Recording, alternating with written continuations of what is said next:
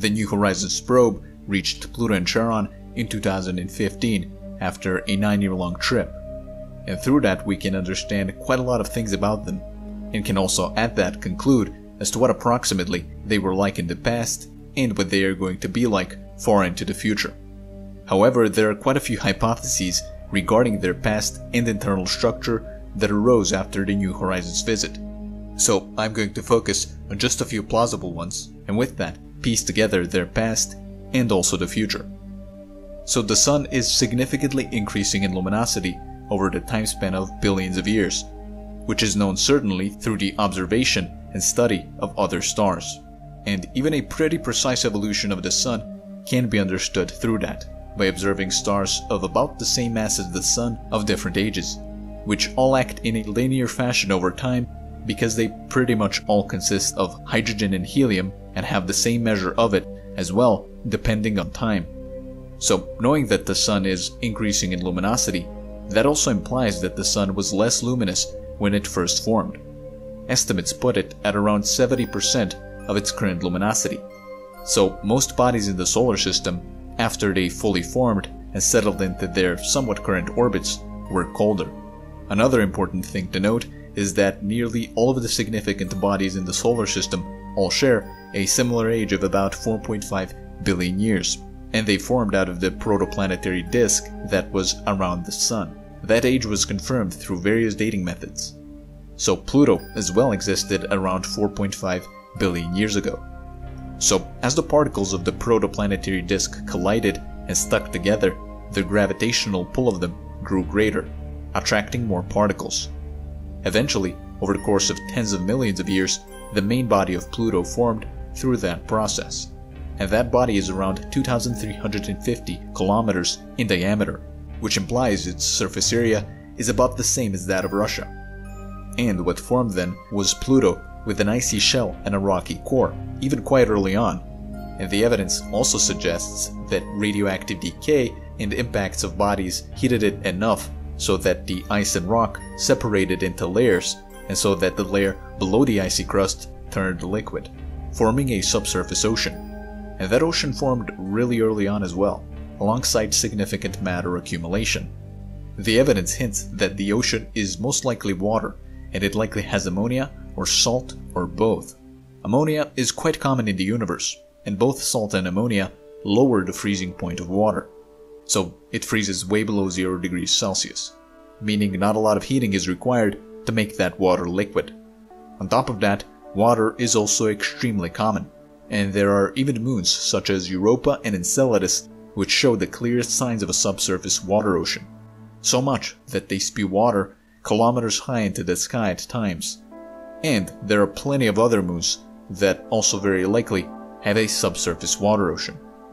Now, the separation of matter that happened through heating made it such that the most dense stuff of Pluto, which is rock, became the core, and the less dense stuff, liquid water, came up above it, and then the least dense stuff, water ice, came up to the top. Generally, less dense stuff comes up and floats on top of more dense stuff, which is quite clear with seeing how, for example, water ice, which is less dense than liquid water, floats on liquid water. And that is also why the water ice shell of Pluto is not collapsing into the ocean, it is floating on it. Now, as a side note, liquid water being more dense than solid water is a relatively rare property. Usually, a substance is denser in its solid state. So, since the icy surface of Pluto was relatively quite young at this stage, that is millions of years after it fully accumulated and settled into its current orbit, it also eventually got its nitrogen ice layer, with just a bit of methane and carbon monoxide. And that nitrogen ice layer is most likely just a couple of kilometers thick. It still sits on the very rugged but less dense water ice layer, because the water ice layer is incredibly thick and rigid, and there was not enough heat at that point for the solid nitrogen to sink below. The surface back then also didn't have many craters, since it was quite young and very geologically active. It also didn't have as many colors as today, and because of that, its surface possessed more reflective power, as the nitrogen ice was more exposed. The organic molecules that make the thin dark red, brown spots on Pluto right now didn't have the time to form so quickly. So, factoring in the luminosity of the Sun, which was around 70% of its current luminosity, and the more reflective surface of Pluto, which means it absorbs less heat, puts the average surface temperature of Pluto during that time at around -240 degrees Celsius. But this temperature level also means that when Pluto was at its closest to the Sun in its orbit, even back then, the nitrogen ice on the surface was still sublimating and forming an atmosphere, but to a much lesser extent. Very likely, it was barely visible. At some point, either shortly after the time at which Pluto was fully formed, or before that, Charon also appeared. One hypothesis suggests that Charon formed out of the large amount of debris that was left flying in the orbit of Pluto after a big body impacted Pluto. Another one suggests that Charon formed at a place different from Pluto, and during a certain event they got close to each other, and Pluto gravitationally captured Charon. Either way, Charon is, for a moon relative to the body that it is orbiting, very large. It has around half the diameter of Pluto. It is also massive enough to shift the barycenter outside of Pluto. So really, Pluto and Charon are both orbiting a single point in space outside of themselves. Still, Pluto is quite a bit closer to that point because it is much more massive. So Charon, like Pluto, also obviously underwent serious changes in its appearance as well. After the impacts of the likely collision settled, or after it formed even before that, Charon was pretty smooth, lacking in craters and features that truly distinguish it, such as these ridges, cracks, and the dark Mordor spot. It was also not as colorful as today. The coloration didn't have the time to form so quickly. So because of that, just like Pluto's surface then, Charon's was also more reflective, because the water ice surface was overall more exposed. This, coupled with the Sun's then luminosity, puts its temperature during this time at about -240 degrees Celsius, possibly quite a bit lower. And just like Pluto, the evidence based on its current surface suggests that it also separated matter through heating and made an ocean quite early on. Also, we know the general composition of Pluto and Charon through knowing their densities. Fast forward to around a time between 3 to 1 billion years ago, and this is when on Pluto, clear indications of surface cracking are very much apparent. These cracks are a result of the water ice freezing and therefore expanding below the surface. Because water ice takes up more space than liquid water, when liquid water freezes, it expands, and that expansion happening beneath the ice shell cracks the ice shell. However, this is only partial freezing of the water ocean, as many newer cracks on Pluto can be seen at the moment. As the surface temperature during this time was higher, because the Sun increased in its luminosity, the seasonal atmosphere on Pluto was more apparent during this time. So mostly nitrogen and some methane and carbon monoxide ice started significantly sublimating during the orbital period in which Pluto was closest to the Sun. Of course, since the temperature on Pluto was overall lower, the sublimation was not happening as much as it is today, so the atmosphere was still quite a bit less dense. During this time, we can expect for the brown spots of Pluto to be visible as well, since as time passed, the methane, nitrogen, and carbon monoxide in the atmosphere and on the surface had enough time to be hit by solar radiation, UV light, such that various dark complex organic molecules formed called tholins. The tholins, through that process, eventually covered the surface to varying degrees. Such coloration, when found on bodies in space, frequently means it is organic. So essentially, Pluto started forming its dark spots during this time. But because during that period, tholins didn't accumulate as much as today, and there was less solar radiation, the dark spots were not as pronounced. And by this time, we can expect for Pluto to have highly reflective nitrogen ice caps, like the Tombaugh Regio. Around the latitude Tombaugh Regio is in. That is because that latitude overall receives the least amount of solar radiation during the course of Pluto's entire orbit. So it is not the poles that are overall the coldest on Pluto. Parts nearer to the equator are actually overall the coldest. That is because of Pluto's high axial tilt. Then, because of the lowest annual solar radiation received, the volatile ices, the ices that easily sublimate, are most likely to be significantly frozen there. which allows then for an accumulation of those volatile ices. And through a runaway process, as that accumulation was happening, that was also increasing reflectivity. So that spot became colder and colder, allowing for more and more volatile ices to freeze there and over time accumulate. So we can expect for similar looking areas to Tambao Regio to be apparent on Pluto during this time. Some mountains as well were also likely popping up, with the frozen chunks of water ice below the surface detached from the water ice layer. Because of their density, they were propped up to the surface on the more dense but less rigid nitrogen ice. Water ice is the only material on the surface of Pluto that can support such a structure that goes up to 3.5 kilometers in height.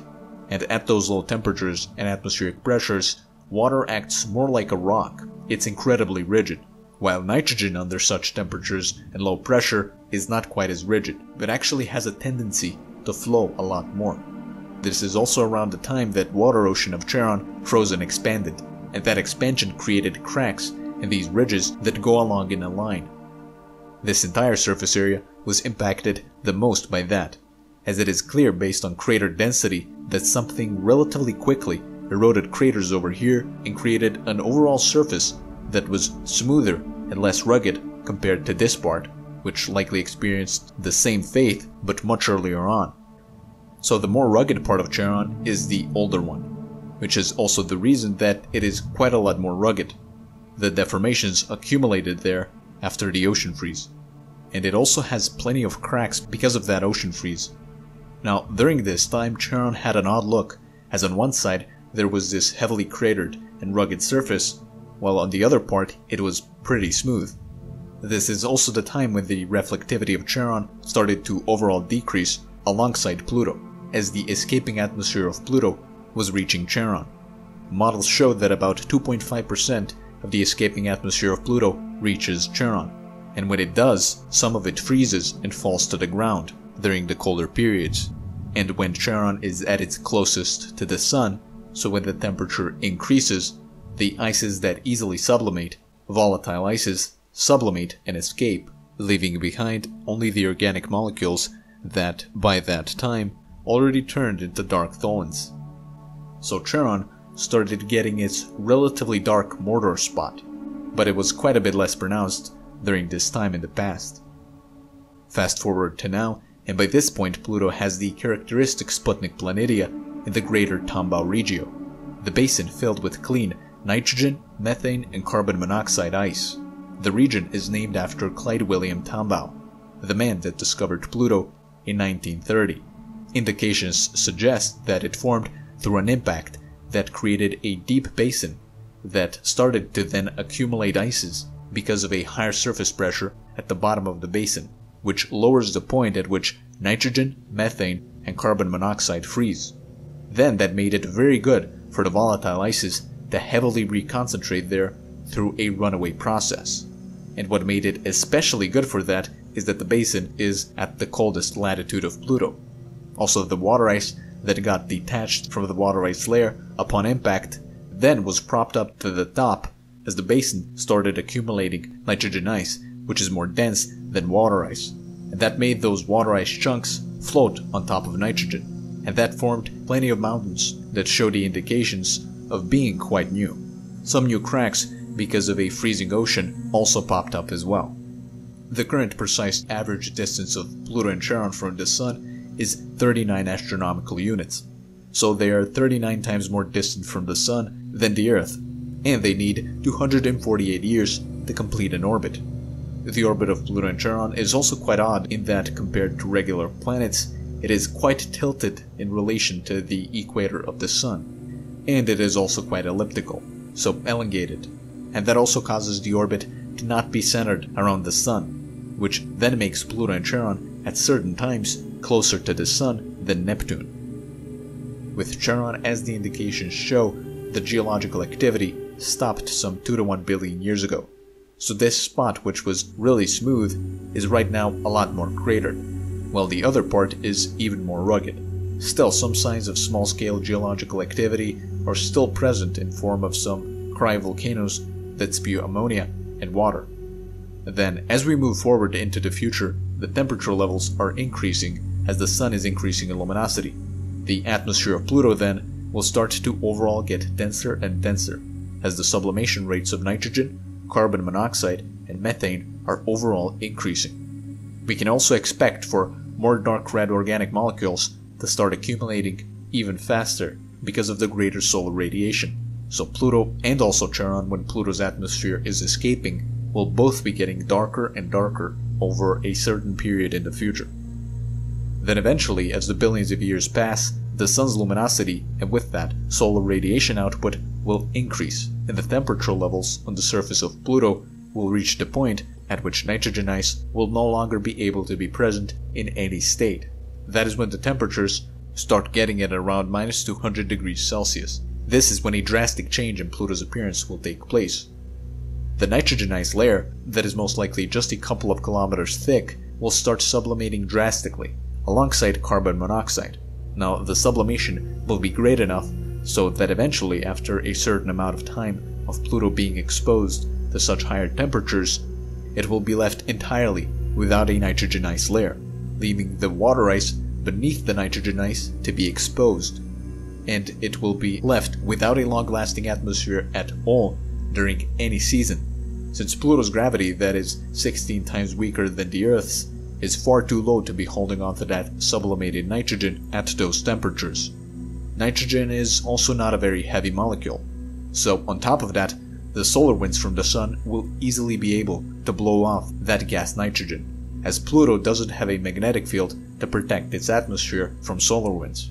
However, a relatively short-term, denser than ever before atmosphere during the great sublimation and escape phase of nitrogen, when Pluto starts getting at those higher temperatures, will likely be present.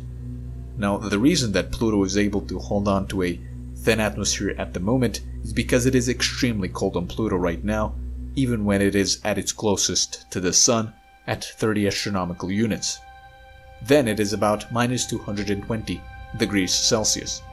So not enough gas nitrogen molecules get to reach escape velocity, but a lot of nitrogen still sublimates, allowing for a buildup.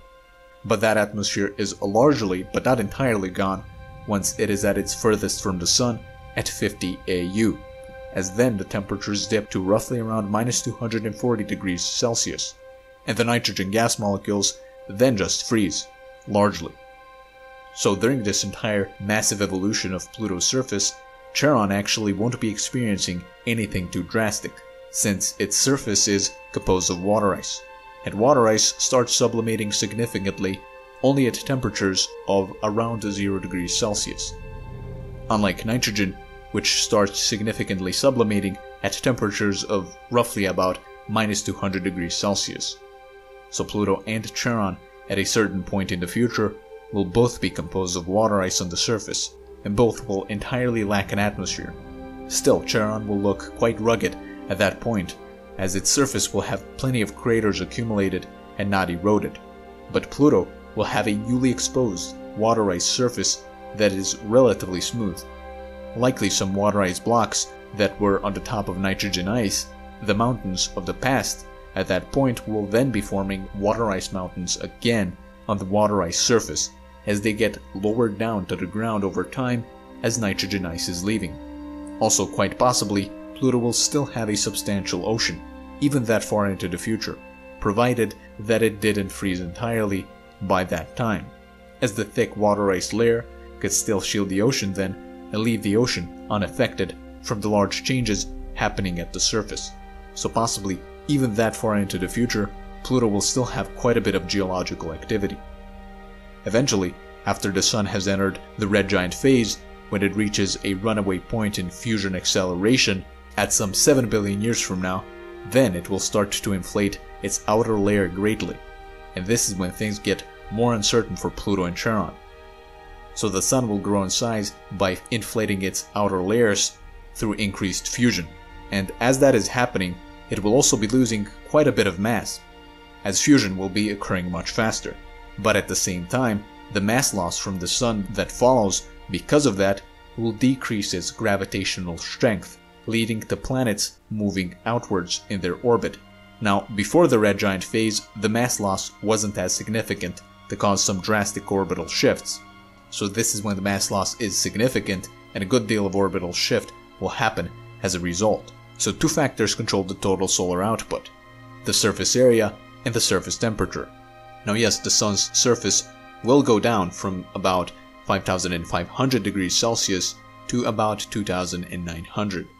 But its surface area will also be about 37,000 times bigger than it is now, which will make the sun's solar output about 3,500 times greater than it is now. The reason that its surface area will cool down despite the increased fusion is because the heat from the core will be spread out over an enormous distance, a distance that will compensate for the increased fusion such that the surface area specifically will be colder. This also relates to my previous video, the past and the future of Titan. So even saying that there will be more mass loss from the sun than likely, which would make Titan move outwards quite a bit, and even putting the sun's solar output at a lower plausible end, I can still be quite certain that Titan during the red giant phase, at its peak size, will make the temperatures on Titan extremely high, way higher than 0 degrees Celsius. However, Titan for a brief time before the peak size red giant sun will enter the habitable zone. But eventually the habitable zone will certainly fly by outwards, and Titan will be heated enormously. But for Pluto and Charon, the scenario during the peak size of the sun is quite a bit different. So they are much farther away from the sun than Titan is, and the estimates for their orbit distance during the peak size and the absolute luminosity of the sun, even if they are just a bit off, could have drastic impacts on their surface evolution, because they are right at that zone where during the peak size they will either be in the habitable zone or just a bit outside of it, inwards or outwards, which then means the temperatures could either sublimate entirely the water ice of Pluto and Charon or not. So I'm going to assume that the mass of the peak size red giant sun will be about 20% less than it is today, and that the general solar output is going to be 3,500 times greater than the current sun's, which is plausible. So the distance of Pluto and Charon from the red giant sun will then shift to be on average 53 AU and not the current 40 AU. The lesser gravitational strength of the less massive red giant sun will cause that drift outwards. Then the red giant sun from the average distance of Pluto and Charon will appear about 4 to 3 times larger in the sky than the moon and the sun currently appear from Earth. So this means that Pluto and Charon will reach temperatures higher than 0 degrees Celsius, which means that all of water ice of Pluto and Charon is going to go away through extreme sublimation, and then the very strong solar winds of the red giant sun will blow off that gas water easily off of their surfaces, eventually leaving only the rocky core left. Water ice is about 30% of Pluto's total mass, and of Charon's it is about 40%. We have those estimates through knowing their densities. This means that Pluto will lose about 30% of its mass and Charon about 40%. Quite relatively suddenly, Pluto and Charon will look completely different. They will have relatively smooth, newly exposed rocky surfaces, and their diameter will be by hundreds of kilometers smaller. Still, they will both be massive enough to maintain their spherical shapes. But because Charon will lose more mass than Pluto, Pluto will get closer to the barycenter. Now, this all also means that the geological activity of Pluto will be entirely dead, as that was driven by a subsurface water ocean, and the water ocean won't survive those temperatures. And this also means that the newly exposed, smooth surfaces of Pluto and Charon will just be piling on craters from that point into the future. And then there certainly won't be geological activity that could be eroding the impact craters to any significant degree.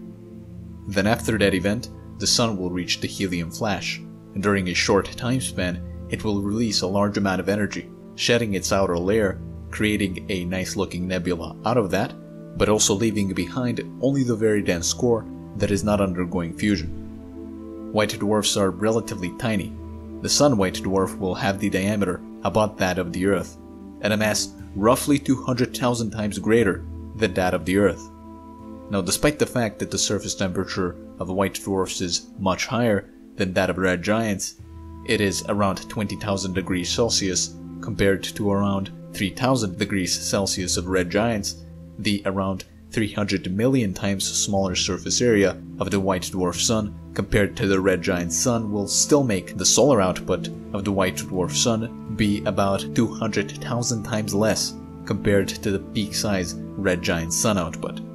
So essentially, quite quickly, the temperatures on Pluto and Charon will go from pretty hot to within few Celsius degrees away from the absolute zero. On top of that, as the mass loss from the outer layer shedding will be quite large, their orbit from the sun will drift further outwards. So from their surfaces, the white dwarf sun in the sky will appear tiny, and not a lot of photons will be reaching their rocky surfaces, making them also pretty dim. Now, the white dwarf phase of the sun is by far the longest, with estimates of its lifespan ranging from a couple of hundreds of billions of years to 8 trillion years. And as those years will be passing by, the white dwarf sun will be running out of stored energy, releasing less and less light. Pluto and Charon will be getting dimmer and accumulating craters. Their surfaces will get extremely rugged. Quite possibly, when some bodies from the extremely cold parts of the solar system get to them and hit them, they will also again start accumulating some ices.